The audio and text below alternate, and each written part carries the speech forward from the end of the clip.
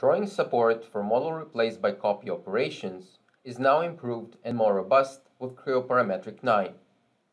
When you have a complete assembly drawing and need to replace some of the model components with their copies, you can do so while making sure that most of the drawing artifacts will retain as they were before their replacement.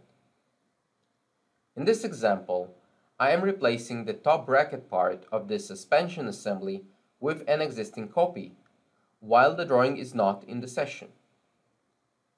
Once the drawing is retrieved, I get a notification that tells me about the replacement of some components that happened since the drawing was last saved, as well as information about few special cases that might require my attention. The rest of the drawing artifacts are retained as before the model replacement. This drawing support is also extended to inseparable assemblies. So in the case that I have embedded or extracted any components in my assembly, the corresponding drawing artifacts will be retained as well.